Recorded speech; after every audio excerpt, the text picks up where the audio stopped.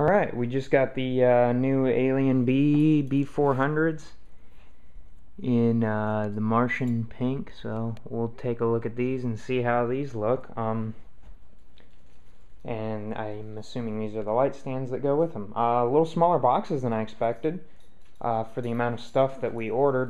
This is supposed to be a full kit, so get into it and see what's inside. Alright, so we open these up and we've got our operations manual, some clips for gels, I believe, and all that information. Let's see here if we can get into this. This might be hard to do with one hand, but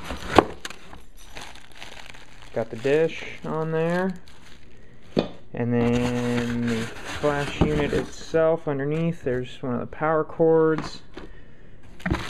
Let's see here, I think this is a sync cord. Yeah, there's a sync cord in there. And I'm gonna take this out with both hands. Okay, so once you get that out, you know, it's wrapped up pretty well in this kind of mosquito netting looking stuff in here, and from what I can tell, this is very, very pink, so should look kind of cool, I hope. And you know, it came packed really well.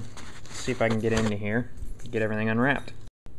Okay, so here it is, unwrapped and out of the package. It comes with this handy dandy little, oh, that's upside down, protector to protect the flash tube while it's in shipping, so that's pretty nice. And then here's a look at the back of this unit. It's fully adjustable from full power down to 1/32. You got your sync input, your slave, modeling light, all the good stuff. And here's the look at the other side there.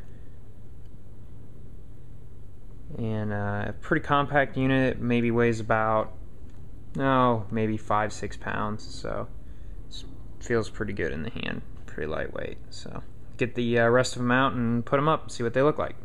Okay, so that tube must have been filled with like a mile of this stuff, but once you get inside, that's where and the dog just stole it from me. Once you get inside, there's the umbrellas, the stands, and these nifty little carrying cases. I was kind of wondering where these were. I guess they were in that big box as part of the kit. So now I'm gonna start assembling. They look pretty good, and they're pretty much all assembled. And then we've got our umbrellas over here, and then they also come with just a little 150 watt modeling bulb, so I'll have to put those in. And then I'll take them downstairs and set them up, or set them up wherever I'm going to use them, and we'll test them out. But these actually look pretty good, and I think I'm pretty happy with these. This is my first light kit, so you know, I didn't go all out or anything. I figure, you know, 400 watts each head is probably more than enough for what I'm going to be using them for. And I'm pretty excited. You know, I've used you know, what the newspaper used to have. I used their light kit before, and it was a set of white lightning.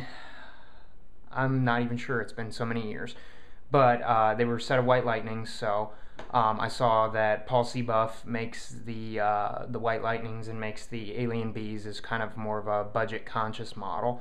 So I figured, what the heck, we'll try the b400s and see, and hopefully we'll, you know, add a third light to this kit here as soon as I've decided if these are what I really want to keep going with, if these work out well for me. So we'll check back in a little bit.